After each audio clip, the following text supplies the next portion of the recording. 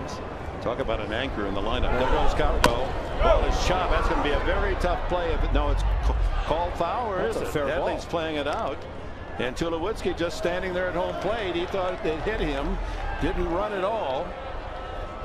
And Joe West explaining, hey, ball goes in fair territory, even if it might have hit in the batter's box. If it didn't hit you, it's a fair ball.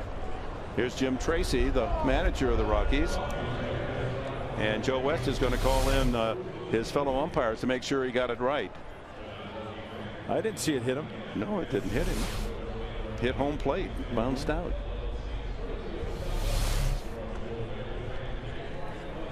Yeah, I don't. I think if you'd run that out, you'd had a chance to beat it out. See, it goes off home plate. Does it hit his hand on the follow through? I mean, it happened so quickly.